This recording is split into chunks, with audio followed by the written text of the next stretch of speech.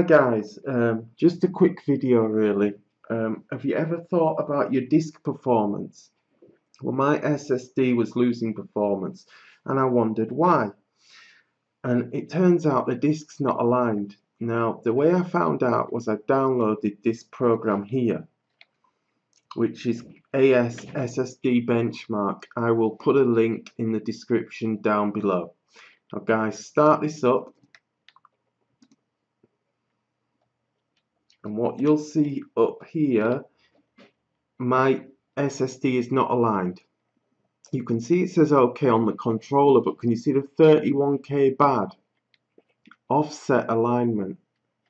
Okay, it should be like this, guys. Check out my other disk. Good. See? So as you go down, they should all be like this. Good. Good. I don't know.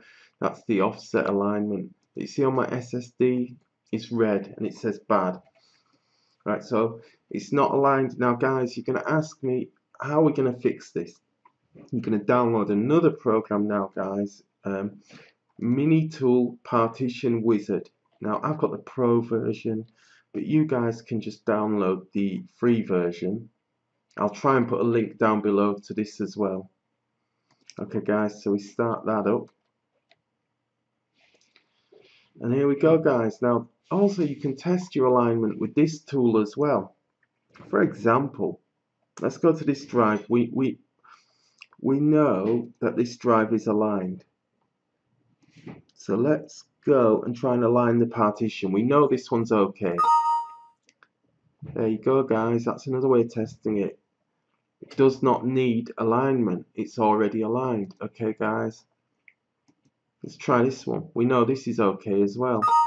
Again, this program will tell you it's fine.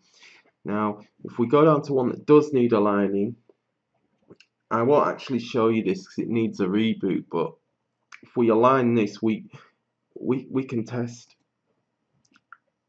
Oh, there you go, guys.